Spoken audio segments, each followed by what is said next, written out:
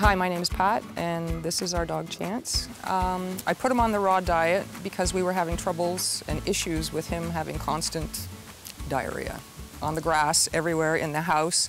What happened to him was, young puppies and stuff like that. We got him quite young, and we were always, a dog wakes up in the morning, you think he's full of beans and energy, he's going to be starving.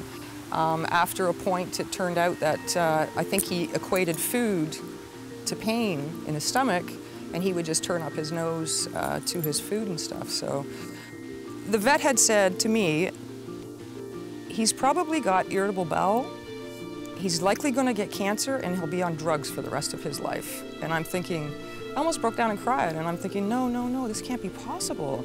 And I don't want my dog, who's, a year old, to end up on drugs for the rest of his life. So we ended up at a vet's office, a different vet. I didn't care for the response that I got or the advice that I got. And the vet and I both looked at each other at the same time. I told her my little story, and she said, raw. She said, I have all these drugs I could give you. She said, but I don't think it's gonna help him.